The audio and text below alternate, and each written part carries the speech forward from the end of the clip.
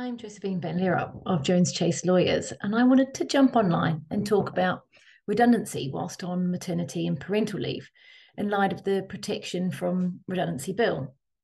I thought I would look at the numbers, the human experience, the current law, and the changes to make the law more equitable. The uptake on shared parental leave is just at around 2%. So redundancy, whilst on some form of leave to care for newborn children, is by and large a women's issue. In 2020 alone, 52,000 women were made redundant whilst on maternity leave. Everyone experiences maternity leave differently, and having had 2 periods of maternity leave myself, it's a time when you feel all of the feels. You're desperate for a break from work because of the physical demands of the pregnancy, but you're suddenly untethered from a structure to your day, which for me, I'd operated under for 20 years. You're plunged into a crazy new world, which is very foreign to you.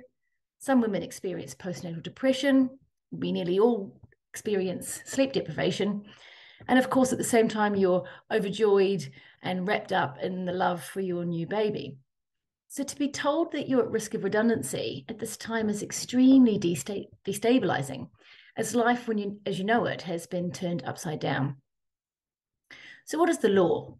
Of course, it's lawful to make a woman redundant during maternity leave, but it's subject to the requirements of Regulation 10 of the Maternity and Parental Leave Regulations 1999. This applies during an employee's maternity leave or any period of shared parental or adoption leave, where it is not practicable for the employer to return the person to their role because of redundancy. They must be offered re-employment where it is suitable. If an employer does not do this, then the dismissal for redundancy will be automatically unfair. So this is a piece of protective legislation that prioritizes women and parents on leave over others at risk in securing ongoing employment within the organisation. It's an equitable rather than an equal policy. As practitioners, we have found that this legislation does not close the equity gap enough. First, it does not cover women who are pregnant and yet to go on leave. Second, once a woman has returned from maternity leave, she has very little protection at all and no priority for re-employment upon her return.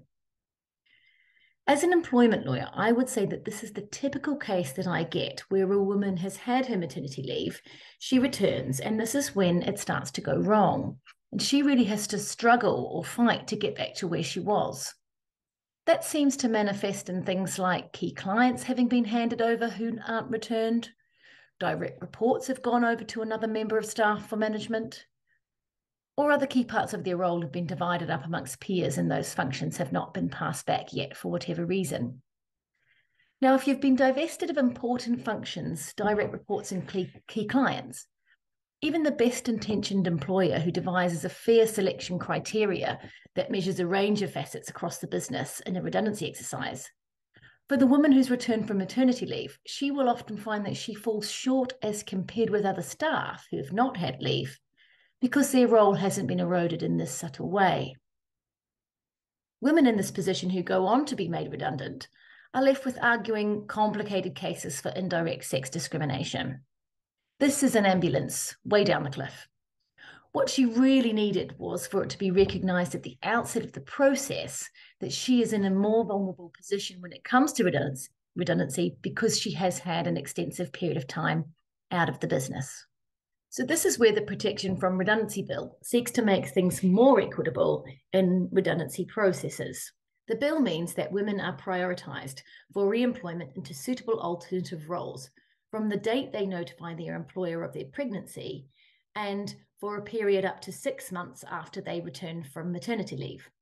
This crucially means that they are slightly more protected than they otherwise have been, enabling a bit more time to get their feet back under the desk before they will be required to competitively compete for the few remaining opportunities.